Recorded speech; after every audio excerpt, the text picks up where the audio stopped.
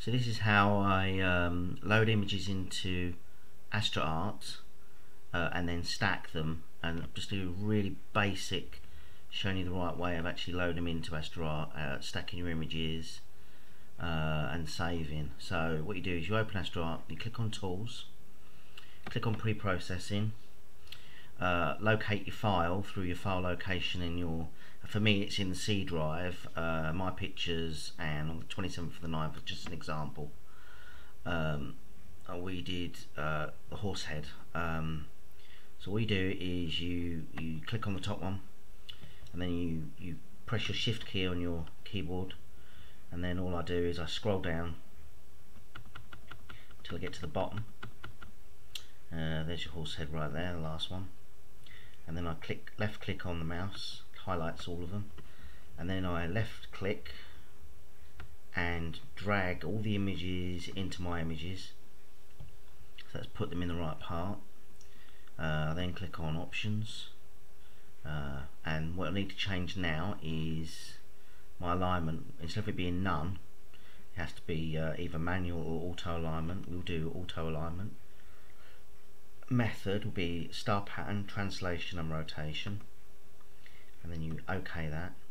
You also notice at the moment, this time I've got it on median and normalized background.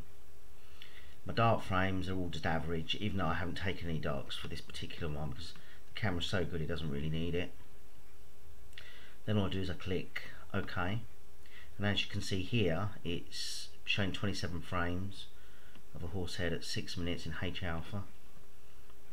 So I'll reduce that a little bit to show it a bit better. So as you can see, there's the horse head right there. Another thing you can do, just to sort of smarten it up a little bit, click on histogram, and if you adjust this, obviously you can sort of adjust that to sort of make that look a bit better, where it's a bit overexposed. And there's that. And then all you do is, if you click on File, you can save it as 32 or 16-bit. That's if you want to keep it as a fixed folder, as you can see down here. You just name it, or a horse head or something like that.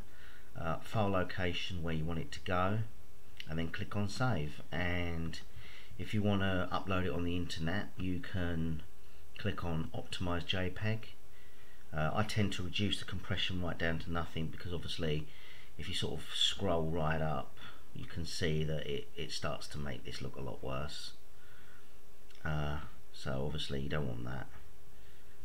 So compression's right down, and again you click on OK, same thing.